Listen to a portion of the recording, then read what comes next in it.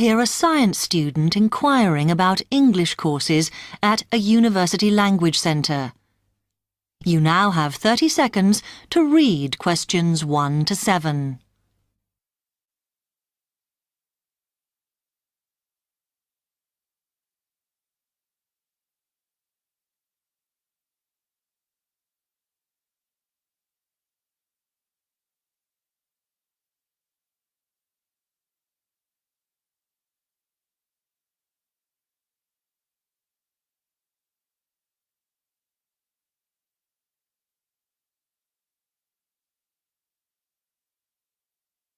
Hi, I've come to ask about the English courses you run for international students. Oh, right. I assume you're a student at the university. Yes, I've just started. Okay. Well, we've got a range of courses. It depends what you think you need and how much. Oh. We can't run everything at the same time, though. So, for example, in this first term, we are just doing a writing course. I see. That sounds quite useful. What else is there? Some of the courses only run for single terms, and we tend to focus on what students have difficulty with. That means we don't usually do speaking courses, but next term you can do listening. Oh. That'll help you with lectures and things. Our provision is all based on what the majority of our international students need. So is everything term-based? There's nothing that you run all year? Well, let's have a look. Yes, there is a class for vocabulary and grammar every term. That's for everybody, but it's split into 3 or 4 levels. And what about in the holidays? We don't do anything during the winter or spring break. Oh. But over the summer, there's just general classes because that's what most students want. A bit of everything. Okay, quite a variety then. I'll have a think about what I really need because I haven't got much time. Do you have about 20 students in each class, the same as our science seminars? We try to keep it at about 12 and certainly not more than 15. It's important for language classes. They're very different from your normal courses. Right. And how much are the classes? The rate varies depending on how many hours you attend, but you shouldn't have to pay. Usually, the department will fund you and even sort out which classes you need. Brilliant. It would be quite useful for me to have a certificate to take back to my country.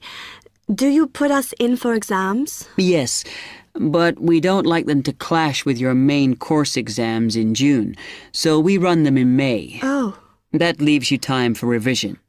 Do I have to sign up for something now? I'm not quite sure what I want. Classes haven't quite started yet, so you've got time to decide what you do. All we insist is that you sign up before week 5. That gives you about 3 weeks to decide. Okay. You now have 15 seconds to read questions 8 to 10.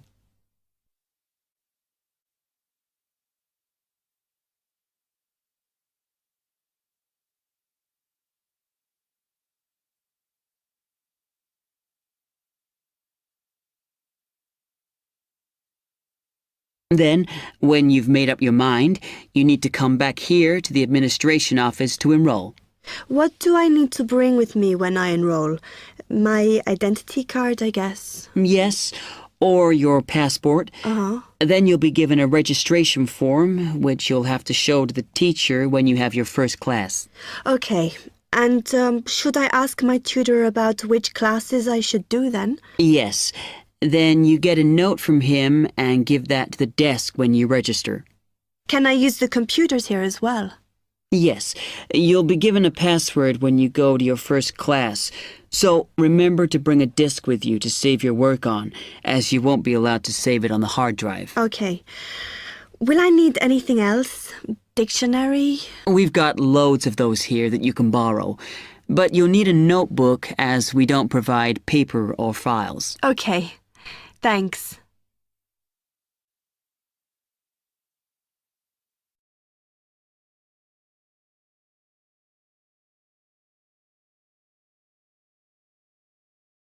That is the end of part 1. You now have half a minute to check your answers.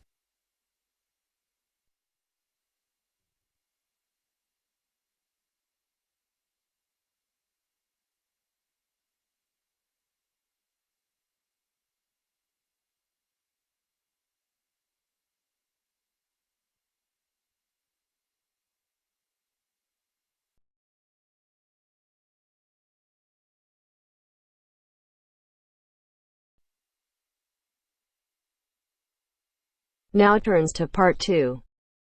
Part 2. You will hear a tour guide welcoming a group of visitors to the British Library and telling them about the library and what they will see there. First, you have some time to look at questions 11 to 15.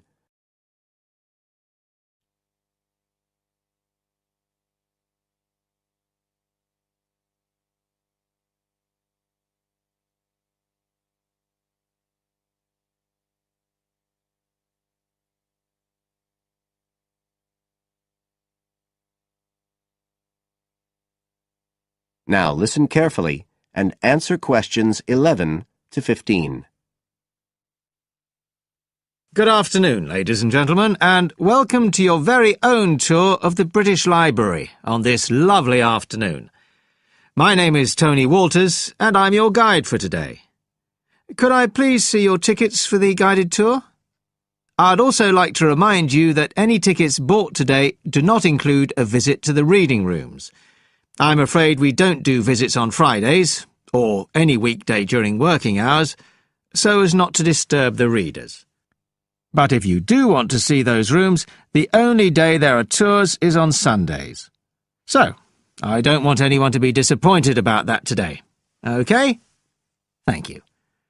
Right, we'll start with a brief introduction.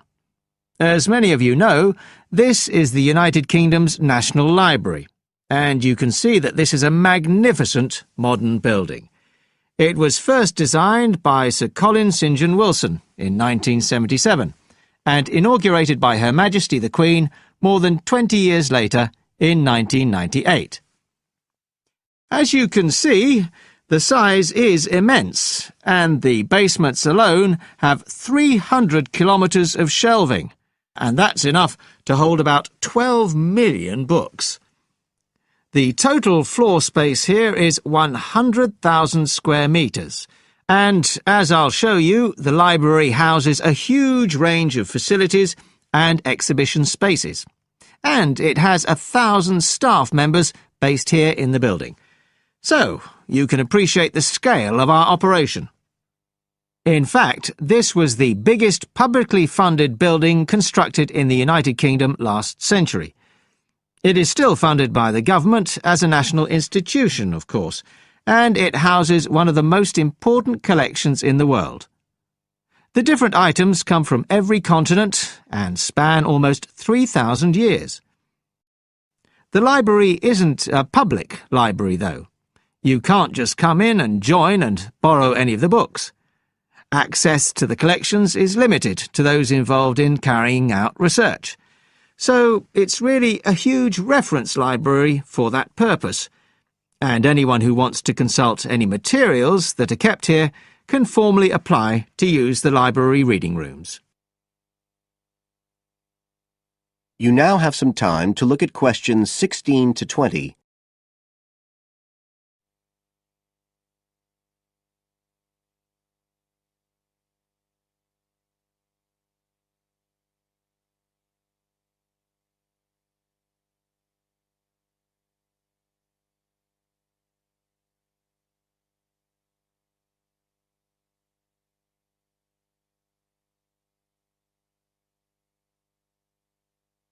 Now listen and answer questions 16 to 20.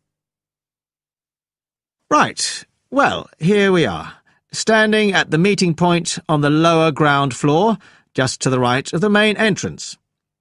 I've given you all a plan of the building so that we can orientate ourselves and get an idea of where we'll be going.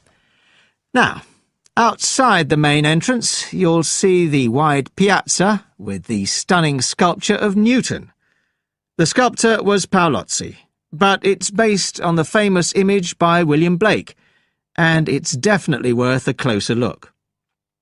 On the other side of the piazza from the statue is the conference centre, which is used for all kinds of international conventions. We'll take a quick look inside at the end of our tour. Looking ahead of us now, you'll see that we're standing opposite the staircase down to the basement, where you'll find the cloakroom, and to the left of that, we have the information desk, where you can find out about any current exhibitions, the times of the tours, and anything you need to know, if you don't have a tour guide. As you can see, on this lower ground floor, we also have a bookshop. That's the area over to the left of the main entrance. You'll be free to browse there when we get back to the ground floor. Now, opposite the main entrance on this floor, we have the open stairs leading up to the upper ground floor.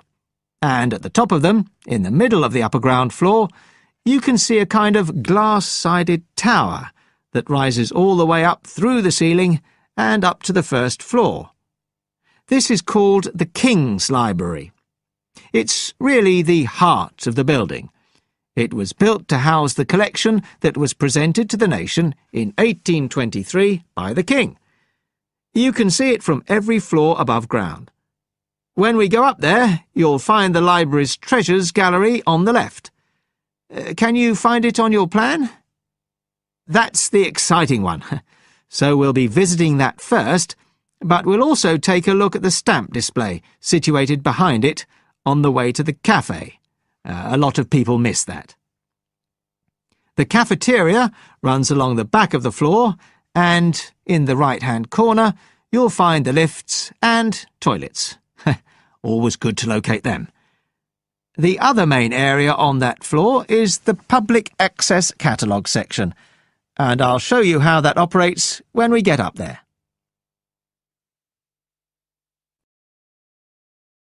That is the end of part 2.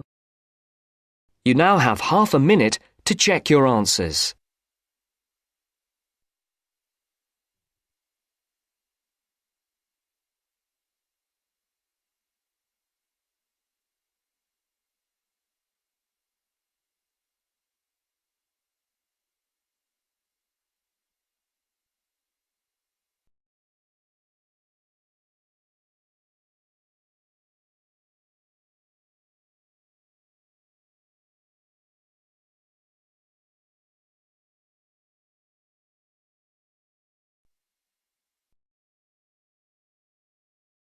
Now turns to part 3. Part 3. To hear a reporter from the New York Times who is presenting a news report prepared by Dion Searcy and Robert Gebeloff on the topic Middle Class Shrinks, further as more fall out instead of climbing up. First, look at questions 21 to 23.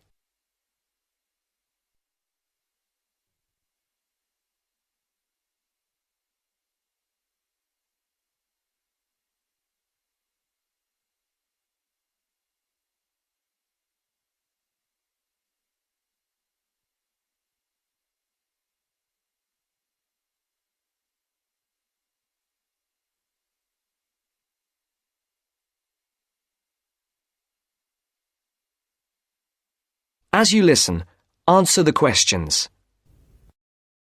The middle class that President Obama identified in his State of the Union speech last week as the foundation of the American economy has been shrinking for almost half a century. In the late 1960s, more than half of the households in the United States were squarely in the middle, earning, in today's dollars, $35,000 to $100,000 a year.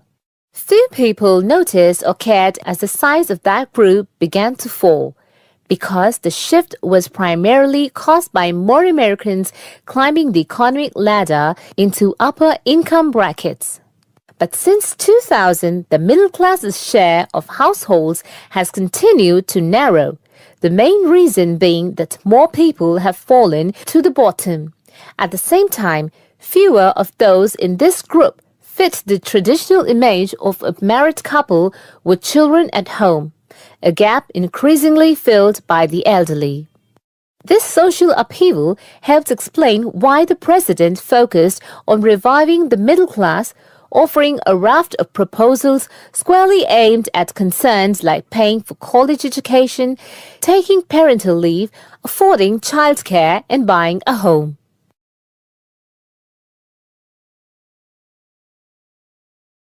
Before the conversation continues, look at questions 24 to 30.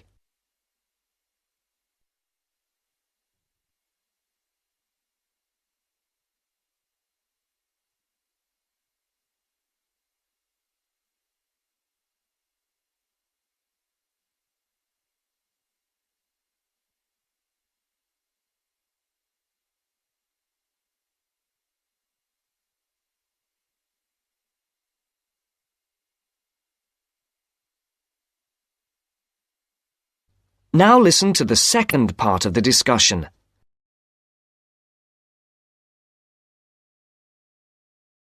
Mr. Obama told Congress and the public, "Still, regardless of their income, most Americans are identified as middle class.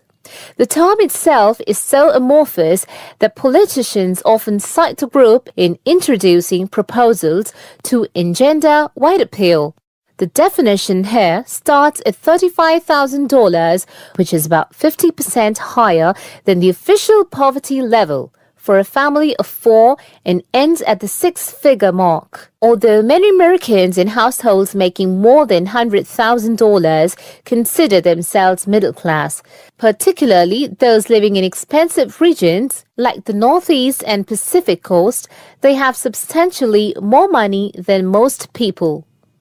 However, the lines are drawn. It is clear that millions are struggling to hang on to accoutrements that most experts consider essential to a middle-class life.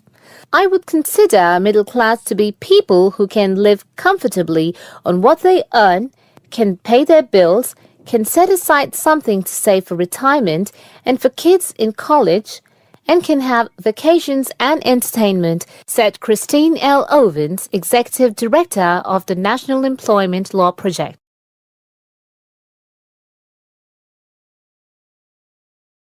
That is the end of part 3. You now have half a minute to check your answers.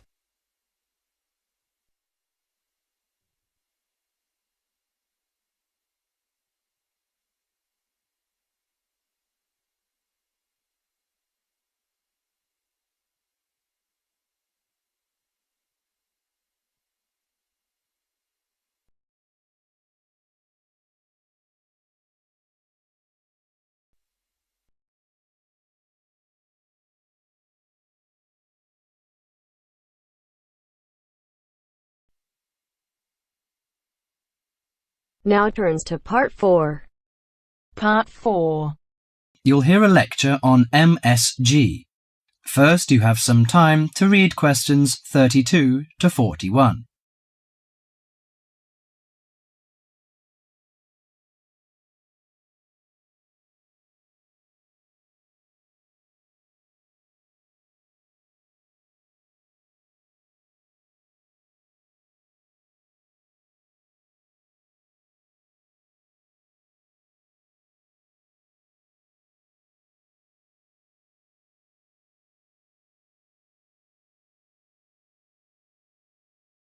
Now listen to the conversation and answer questions 32 to 41.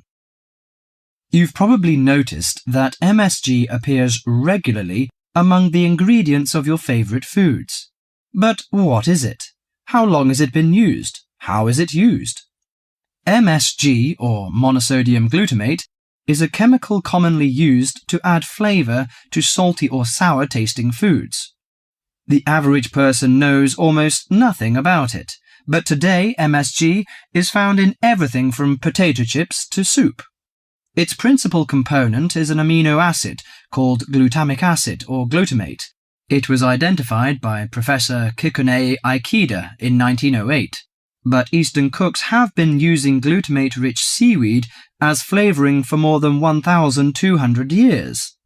Glutamate is found in 2 forms: bound glutamate, which is linked to other amino acids forming a protein molecule, and free glutamate, that has no link to protein. Only free glutamate is effective in enhancing the flavour of food. Foods often used for their flavouring qualities, such as tomatoes and mushrooms, have high levels of naturally occurring free glutamate. MSG is usually produced through fermentation of corn, sugar beets, or sugar cane. The finished product is a pure white crystal, which dissolves easily and blends well in many foods. Monosodium glutamate enhances the basic flavour of many foods. New studies also show that MSG elicits a unique taste that is known as umami in Japan and often described by Americans as a savoury, broth-like or meaty taste. Umami may be the fifth basic taste, beyond salty, sweet, sour and bitter. As an integral part of cuisines around the world, this savoury taste is common to the bouillons of Europe, the oyster sauce of China, the soy and fish sauces of Southeast Asia, the pizza of Italy, and the chowders and stews of America. MSG helps bring out the best natural flavours in a variety of foods such as meat, poultry, seafood, and vegetables. While MSG harmonises well with salty and sour tastes, it contributes little or nothing to sweet or bitter foods. Results of taste panel studies indicate that a level of 0.1 to 0.8% MSG by weight in food provides optimum enhancement of the food's natural flavour. This is within the range of glutamate that naturally occurs in foods. Approximately 1/2 teaspoon of MSG is an effective amount to enhance the flavour of a pound of meat or 4 to 6 servings of vegetables or soup. MSG is a self-limiting substance. Once the proper amount is used, adding more contributes little to food flavour. Overuse of MSG, as with many other seasonings and spices, may cause some foods to have an undesirable taste. There is simply no substitute for wholesome quality food and good cooking techniques. MSG makes good quality food taste better, but will not improve the flavour of poor quality food. Disturbingly, scientists have known since the 1960s that MSG kills brain cells in young animals. Further research suggested that MSG may also be responsible for ailments ranging from skin rashes to irregular heartbeat and depression. Reports vary on just what percentage of the population is sensitive to MSG. One researcher put the figure as high as 30%. But food industry-sponsored studies have suggested it as low as 1 to 2%. Baby food manufacturers agreed to take MSG out of their products in the 1970s, but it is still widely used in other foods. This is because MSG is an economical way of stimulating great taste. If you're making a chicken stew but can't afford a whole chicken, why not use a little chicken and a lot of MSG? Consumer groups in the USA campaign regularly against its use, but for many of us, MSG will continue to be a part of everyday life. Food, it seems, will always be a matter of personal taste. That is the end of part 4. You now have half a minute to check your answers. Yeah.